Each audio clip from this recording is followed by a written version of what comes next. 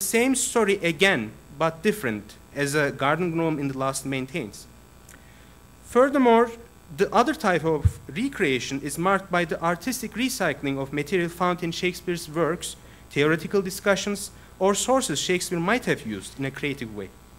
For instance, DuckTales' Much Ado About Scrooge contains many elements of wish fulfillments for Shakespearean scholars, such as the discovery of original editions once owned by Shakespeare, and a note about a missing first play hid in his own house on an island which has a library and a personal indoor theater still in use by the descendants of his players. When Scrooge McDuck finds out that the play, McDuck, is about one of his ancestors who is a miser who cheated and lied, he considers the comedy a tragedy and hides it again, not to damage his and the bar's reputation. The function of this animation cannot be looked down upon if we consider the recent authentication of a long-lost copy of Cardenio and the construction of the Sam Wanamaker Playhouse, built by using a similar creative reconstructive vein.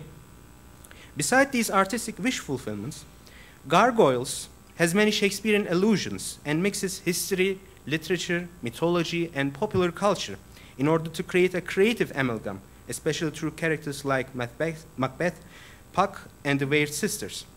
Among many themes, the series shows the vicious circle of revenge prompted by reciprocal betrayal of Demona, a gargoyle, the one in the middle, and Macbeth that lasts for ages.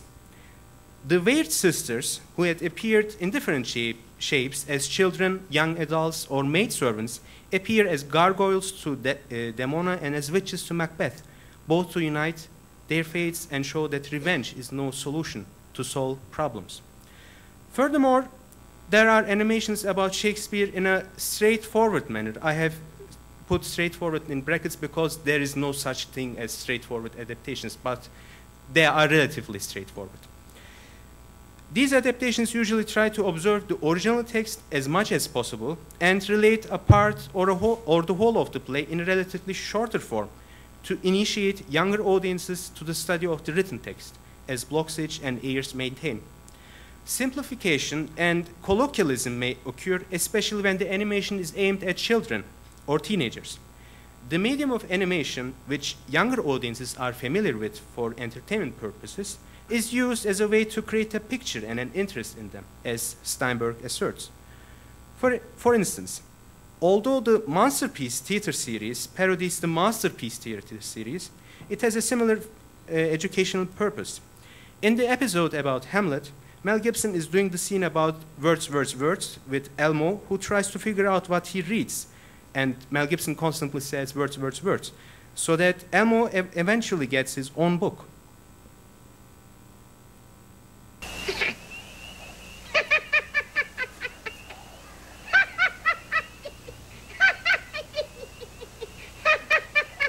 What doth thou read, Elmo, that maketh thee so happy? Oh, well, Elmo can't read yet, Hamlet. Elmo's looking at pictures, pictures, pictures.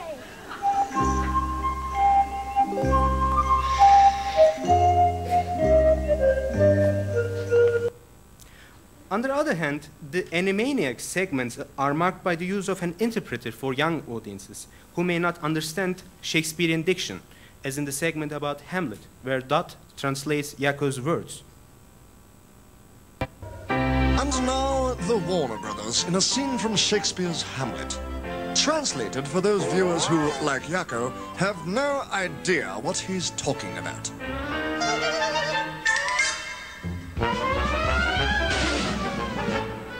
Alas, poor Yorick. Whoa, check out Skullhead. I knew him, Horatio. A fellow of infinite jest, of most excellent fancy. He was funny. He hath bore me on his back 1,000 times. He gave me piggyback rides. And now, how abhorred in my imagination it is, my gorge rises at it. I'm going to blow chunks. So it's like an interlineal translation in that sense. And similarly, in the segment about Macbeth, Yakko functions as an interpreter in a cooking show where the ingredients include Batman. Similarly, the element of laughter for edification is used by the series Hysteria, where in a segment a chorus presents all of the plays in a condensed way. I will show just 3 plays. And now from the Globe Theatre, the Hysteria Kid Chorus. A play by William Shakespeare always stimulates your thought, because you spent 2 hours trying to figure out the plot.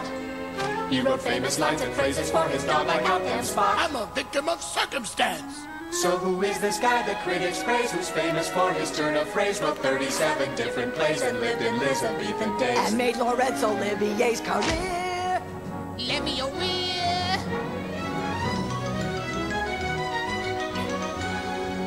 He lived in Stratford-on-Avon, apartment to be. Was it to be or not to be? I really don't know. It's confusing to me. How do you understand Shakespeare with all of the harps and the hoes and the flowery prose that he writes? For memory tights, so bring up the lights, and let's meet the bar. Ladies and gentlemen, Hysteria proudly presents the plots of all 37 plays by William Shakespeare.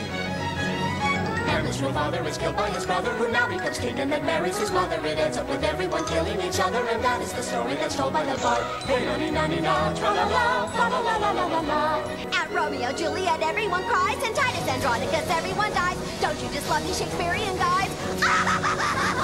You go to the theater and pay all that money to see all these actors who dress really funny. You say to your date, are you getting this, honey? Because I'm really lost, so explain it to me. Hey, na-ni-na-ni-na, tra-la-la, la-la-la-la-la-la.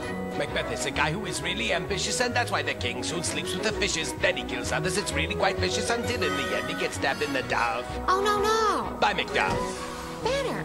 But Shakespeare's plays are the places to be for violence and killing and murder, you see. You really can't show it on children's TV, but that is the story. Though it's bloody and gory.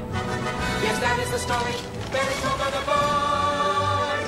All's well that ends well. So, as you have seen, wordplay, along with the appearance of contemporary or historical figures like Mike Tyson, Lend Me Your Ear, or Thomas Jefferson with his date, further add laughter to the rhythmic song. The use of music makes the text more memorable. And yet, there are also commentaries about Shakespeare, animation, and the position of young audiences, which makes the segment more analytical.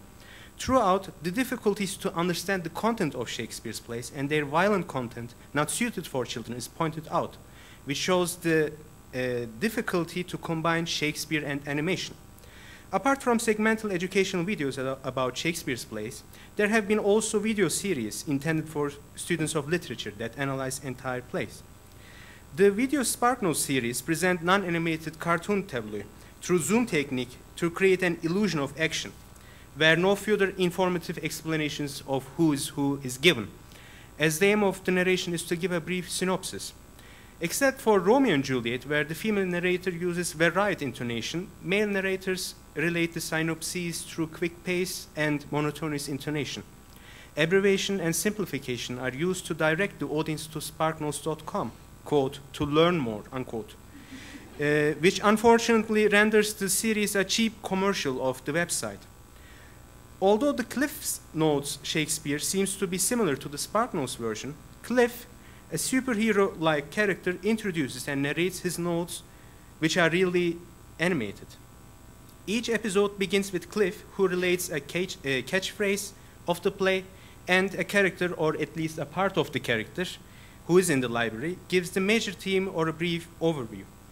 Layouts of designs of characters are used interchangeably in different plays, which are not only for economic reasons, but also to emphasize the theatrical aspect of mimetic representation. They are played by players, almost. Yet, contrary to Sparks Notes, more information on Shakespeare's sources, themes, and messages are given, like an annotated text. And comedy and colloquialism are used without simplifying the text to make the notes more memorable. As for themes, they loved each other so much. That's one of the themes of the play, dear. Tragic ending, right? I guess that's why they call it a tragedy. But what exactly caused their deaths? Was it Romeo's impulsiveness, Juliet's rebellion against her parents, Friar Lawrence's meddling, the family feud, or was it written in the stars? Now, some scholars think that this is the most important question of the play. Was it fate or free will? What do you think? I think I'm gonna switch to online dating. For instance, As for Hamlet's procrastination, there are several scenes I have cut together. There! The trap is sprung, and Hamlet, now convinced of Claudius's guilt, can be confident in his mission to avenge his father's death. Oh, heart, lose not thy nature! Avenge me! I'm getting to it, okay? On the way to England, Hamlet sees Fortinbras leading his army to avenge his father's death by taking back land in Poland, and his own resolve grows strong. I must act. If Norwegians can do it, I can do it, and I will avenge my father at last! Ha-ha! Where he's now determined to take action. I have much news to share! Now it looks like Hamlet's finally mustered the resolve to avenge his father. Here! Thou incestuous, murderous, damn Dane! Drink off this potion! Is thy union here? Follow my mother! And finally, one on equivocality. I was born of a Caesarean section. Ah, man, dang it! Technically not of a woman. Hence, edifying animations that live up to their name can be used to teach while giving delight. Although adaptations as art are valued over other animations, the problem of brevity and fidelity can also be observed in these, such as in Barry Purvis's Next, The Infinite Variety Show, which shows all of Shakespearean plays in just 5 minutes. Yet through several techniques, major themes are dealt in these adaptations in a short time and in a very artistic manner. Another example is the highly acclaimed series The Animated Tales, a joint project between BBC Wales and Russian animators, where each episode lasts for 30 minutes. For instance, Romeo and Juliet uses cell animation marked for bright colors, contrasting the sense of doom, which is constantly reminded through the mechanical clock on a clock tower, where the cleric matches the fatal intervention of Friar Lawrence. Similarly, Macbeth uses cell animation, but it is marked by fluidity in transformation that emphasizes equivocality. Speak, if you can. What are you? All hail, Macbeth. Hail to thee, Thane of Glamis. All hail, Macbeth. Hail to thee, Thane of Cawdor. All hail, Macbeth. Thou shalt be king hereafter. And this kind of fluidity also shows the disintegrating force of ambition, whose fatal consequences are reminded by a skull-head fool that functions like the idiot referred in Macbeth's soliloquy. Hamlet, in this sense, is overshadowed by the darkness created through the oil-on-glass technique. Here, some characters, in order to create some kind of a tradition between other forms of adaptations, look similar to their former counterparts in movies, where Hamlet looks like Olivier's Hamlet with the haircut of his Richard III, unfortunately. Ophelia stands out from the rest of the characters with her white clothing, which reflects her innocence and passive obedience to the dictums of the dark male world that surrounds her, from which she liberates in a very artistic manner.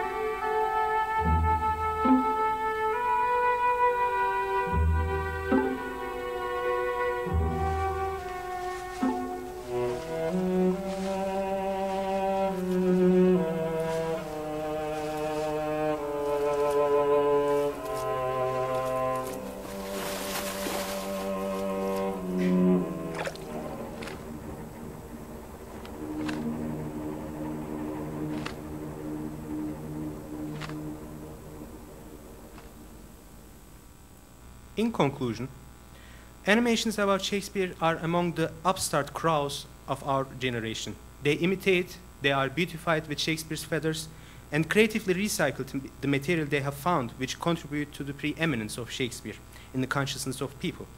Academic scorn and prescriptive handling should be avoided to describe the effects of animation on the reception of Shakespeare, whereby new media usages of animation along with fan fiction will be placed onto a solid tradition of Shakespeare animation, making the former more meaningful for depicting reader response in the form of animations. Thank you very much for your patience.